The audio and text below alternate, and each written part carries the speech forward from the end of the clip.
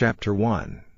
Paul, a prisoner of Jesus Christ, and Timothy our brother, unto Philemon our dearly beloved, and fellow laborer, and to our beloved Apphia, and Archippus our fellow soldier, and to the church in thy house, grace to you, and peace, from God our Father and the Lord Jesus Christ.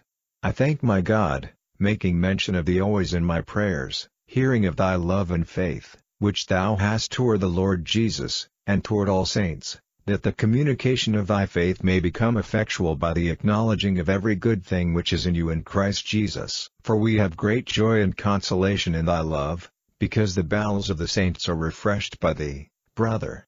Wherefore, though I might be much bold in Christ to enjoin thee that which is convenient, yet for love's sake I rather beseech thee, being such an one as Paul the aged, and now also a prisoner of Jesus Christ, I beseech thee for my son Onesimus, whom I have begotten in my bonds, which in time past was to thee unprofitable, but now profitable to thee and to me, whom I have sent again. Thou therefore receive him, that is, mine own bowels, whom I would have retained with me, that in thy stead he might have ministered unto me in the bonds of the gospel, but without thy mind would I do nothing, that thy benefit should not be as it were of necessity, but willingly. For perhaps he therefore departed for a season, that thou shouldest receive him forever, not now as a servant, but above a servant, a brother beloved, specially to me, but how much more unto thee, both in the flesh, and in the Lord.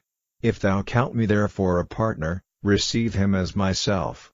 If he hath wronged thee, or oweth thee aught, put that on mine account. I Paul have written it with mine own hand, I will repay it, albeit I do not say to thee how thou hast unto me even thine own self besides. Yea, brother, let me have joy of thee in the Lord, refresh my bowels in the Lord. Having confidence in thy obedience I wrote unto thee, knowing that thou wilt also do more than I say. But withal prepare me also a lodging, for I trust that through your prayers I shall be given unto you.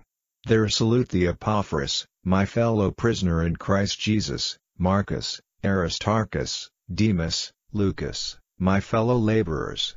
The grace of our Lord Jesus Christ be with your spirit.